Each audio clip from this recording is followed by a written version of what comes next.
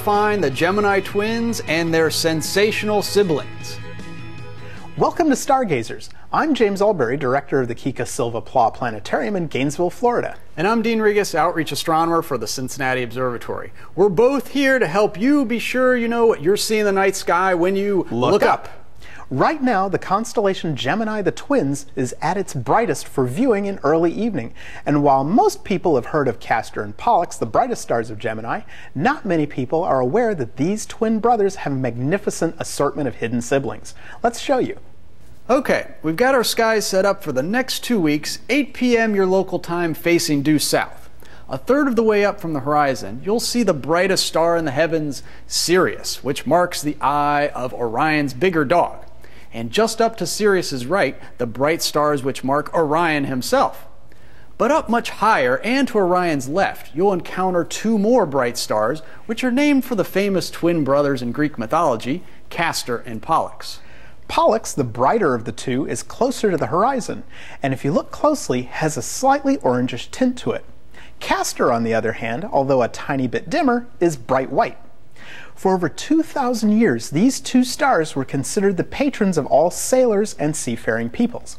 Plus, they have also long been associated with the phenomenon called St. Elmo's fire. But as ancient as these twin stars are, modern science has revealed that there is much more to them hidden from the naked eye. Upon closer examination, we find that the brighter twin, Pollux, is a humongous star, much bigger than its brother, and is in fact almost 11 times the diameter of our own million-mile-wide sun. Dimmer Castor, however, is not to be outdone by his brother because he hides magnificent secrets. In fact, with telescopes and other instruments, Castor has revealed himself to be more than just one star. Indeed, way back during the time of the American Revolution, astronomers discovered that when they looked at Castor through a telescope, it had a companion. Thus, Castor became the first true binary star ever discovered.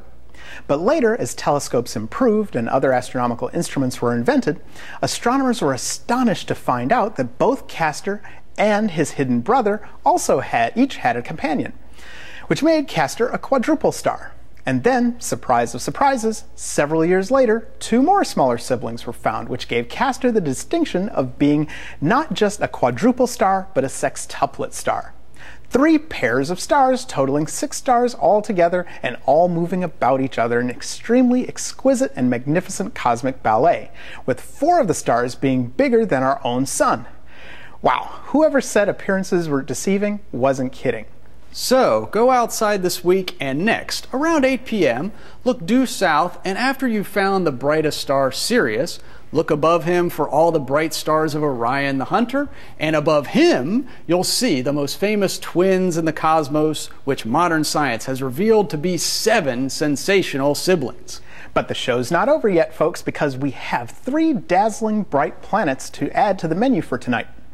Look in the center of your southern sky for 3 bright stars making a super bright triangle: Sirius, Betelgeuse, and Procyon. Draw a line to the left from Betelgeuse through Procyon. Double that distance and you'll come across a brighter reddish yellow point of light, the planet Mars. Mars will be at its brightest for this year because it will be at its closest on March 5th. Then go back to that bright triangle and draw a line the other way from Procyon through Betelgeuse.